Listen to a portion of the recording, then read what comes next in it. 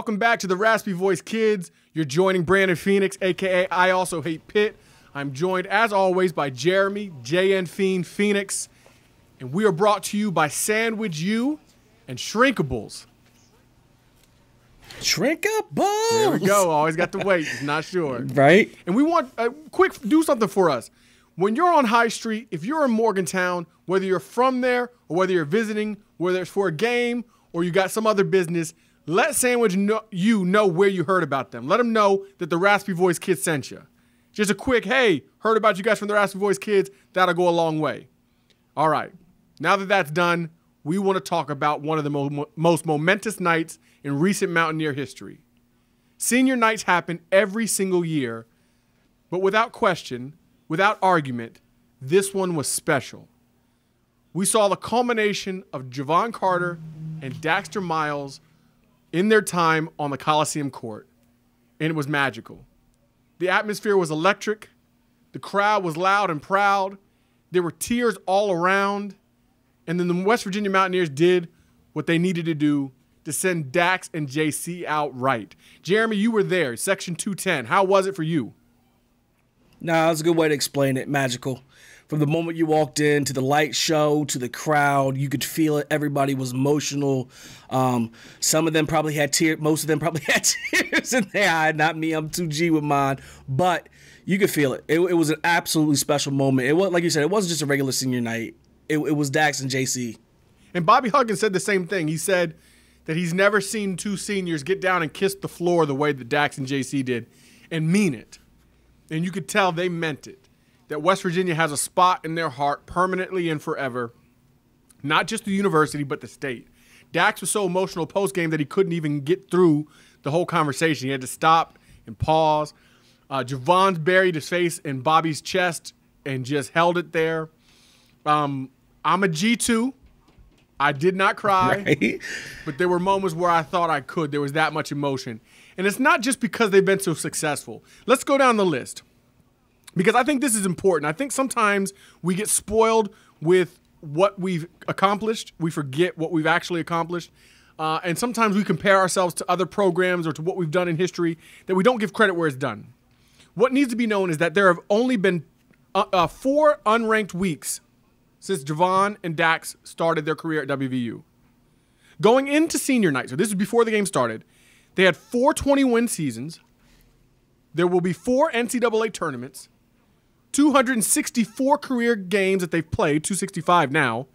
Both of them over 1,000 points. Of course, we know Jevon's stat line.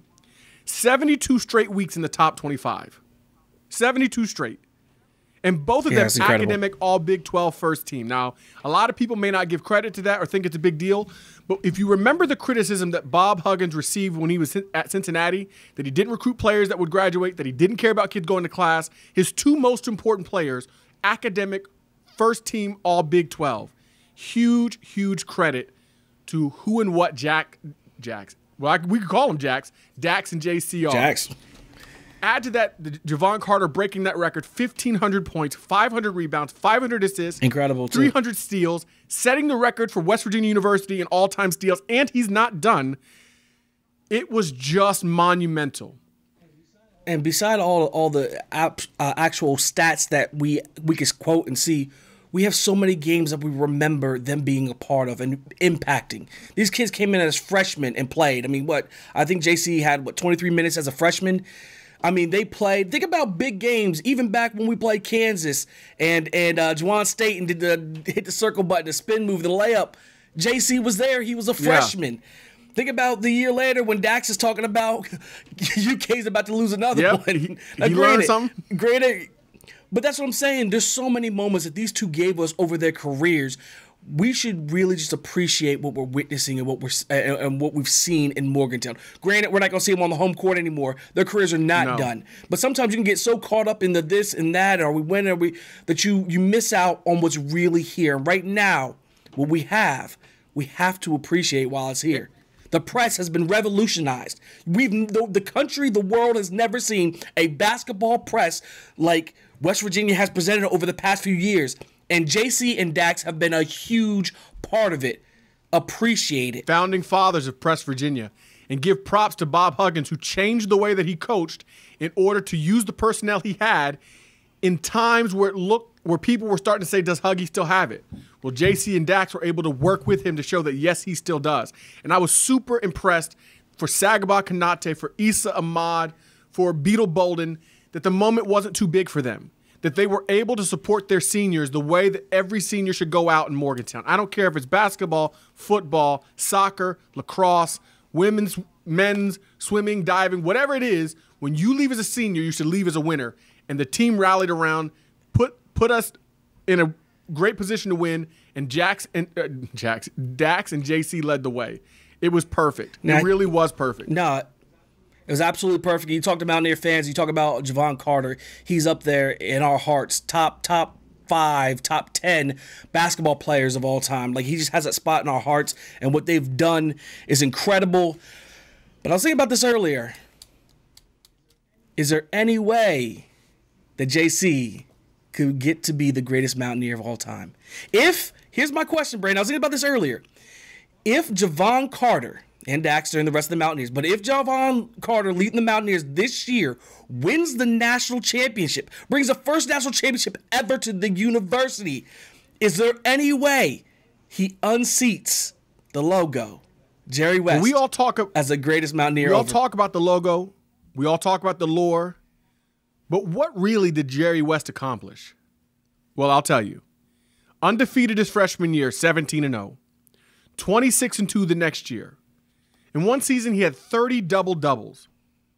Jerry West he holds 12 records at WVU. How many does Jevon hold? I'm not sure. Jevon holds 1.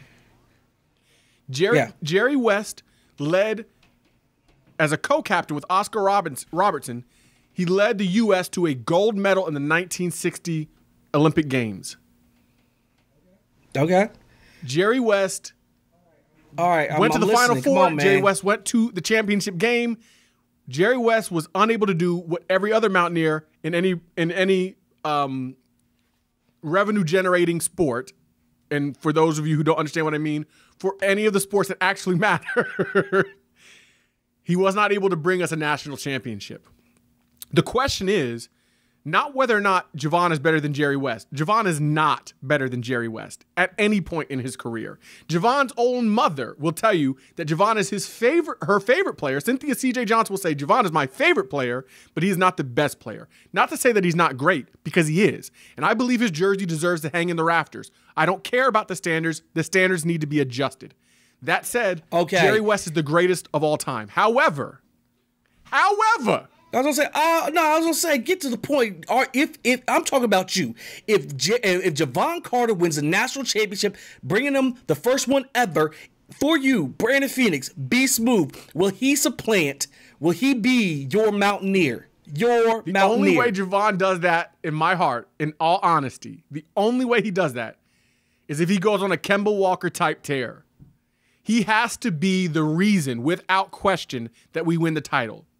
He cannot be along for the ride. He can't even be average. He has to be outstanding. And he has to be named most outstanding player with the national championship cut down. Because Deshaun Butler took us to a Final Four. Jerry West took us to a Final Four and a national championship. To get a national championship would be one step further, but he'd have to be just amazing.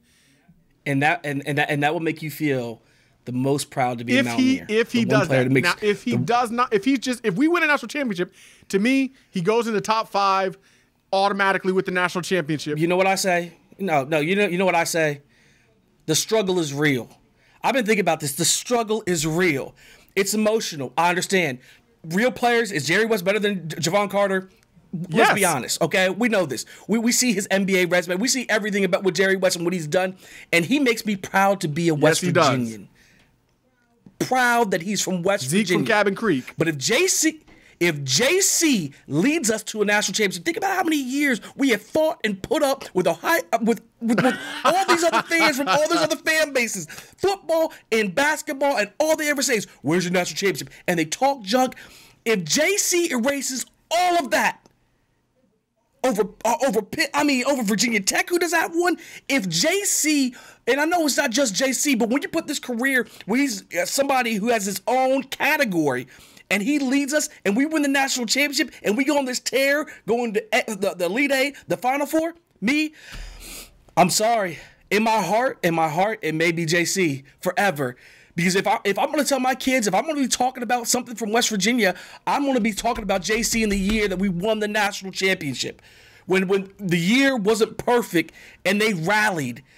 Brandon, but it would happen. But my thing is, I don't think we can win a title without Sag staying out of foul trouble and Issa being as aggressive as he has been and Dax being the good Dax for the So you're saying that because it won't be all JC, you're not going to give him all the credit. Yeah, because, here's my question. What I'm saying is... No, okay. I hear you. Because I was really close with this one.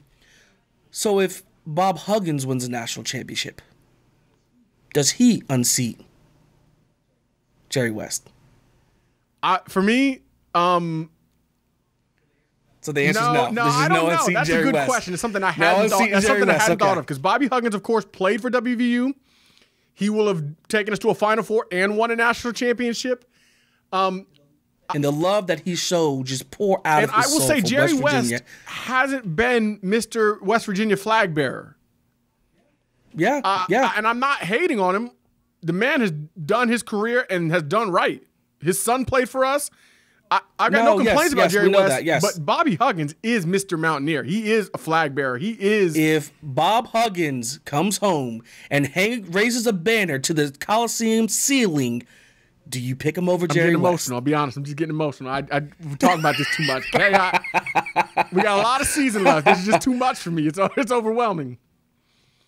That's a good question. I can't give you an answer because I really don't know. That's a good question. And I changed my answer too. I think I'm with you. I don't think JC can unseat Jerry West.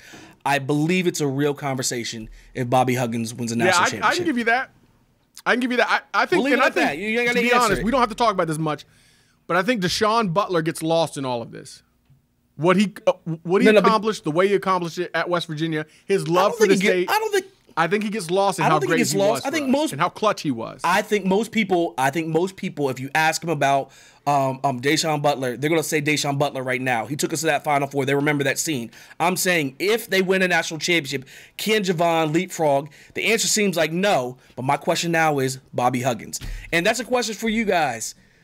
Do you feel if Bobby Huggins, Mr. Mountaineer, crying on the floor with his players, if he wins a national championship, can he supplant Jerry West? It's a question you have to answer. Thank you for listening, and thank you for watching the Raspy Voice Kids. We want to give a special thanks to Sandwich U, King of the Fat Sandwich, and to Shrinkables. We also want to thank one of our patrons, Jen Wilt. We thank you for your support, and if you would like to become a patron, please click the link in our bio or in the description so you can become a part of the show.